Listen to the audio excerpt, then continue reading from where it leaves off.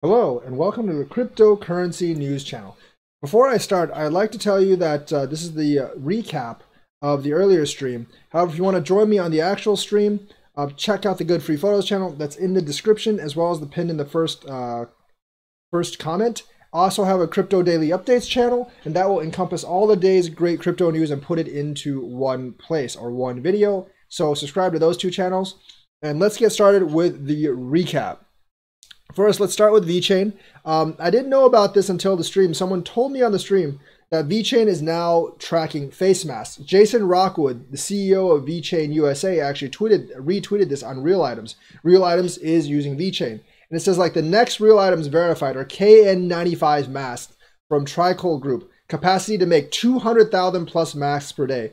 All orders made through realitems.io, and our partners will have Vechain NFT for product authenticity on each box. So Vechain is used to track the product authenticity to make sure there's not defective masks.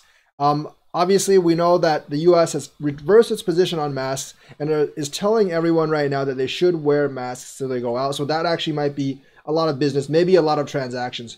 I don't know how big of a player Real Items is in this whole mask business, but they are using a Vechain NFT chip to actually track the 200,000 masks per day from Tricol Group on Real Items. So Vechain is doing its part in this pandemic to fight it, and that's really good news for Vechain. Maybe it'll lead to other things after this, but they are being used to track a lot of masks per day that could possibly result in more transactions, because Real Items has said that all the masks will have a Vechain NFT for product authenticity.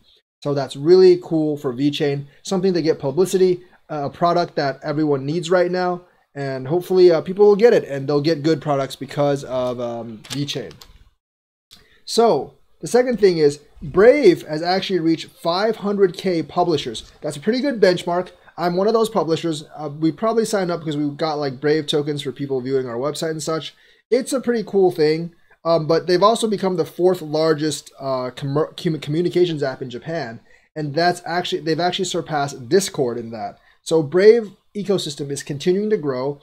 They do need people to actually buy into their system. They need advertisers to buy into the system, but the more eyeballs they have looking at their ads, the more likely advertisers are going to buy into the system. Hopefully they can increase the number of BAT users, and not only BAT users that are actually surfing, to actually just get rewards, but BAT users that will actually buy BAT to donate to the creators that they actually like, because that's what's really going to help the ecosystem. So hopefully that works out, and we can make a lot of money off Brave. CSC Casino Coin has made a Bankroll app. You can actually, it's called the Bankroll Manager. You can actually download it today at the Apple iStore. And Mike Novogratz, he's really bullish on cryptocurrency, but he made the tweet that he actually made the statement in an interview that he might actually be leaving Bitcoin if it doesn't reach 20K by the end of this year. Do I believe him? Hell no, I don't believe him. I think if it's 14, 15K at the end of this year, he'll definitely stay on. Even if it's lower than it is right now at the end of this year, he'll probably stay on, because he's been like really bullish on crypto altogether. And I think Novogratz is smart enough to know that the cycle is 4 years, and he'll stay on at least until the end of 2021. So I don't believe him for a second when he actually says that he might actually get off crypto if it actually doesn't moon this year, because I think that would be really dumb for Mike Novogratz to do. So that is the wrap up for today. Let me know what you think. Like and subscribe, and hit that bell notifications button. And remember to subscribe to other channels and hit the bell notifications on those as well. Join me on my live stream. Thank you and have a nice day.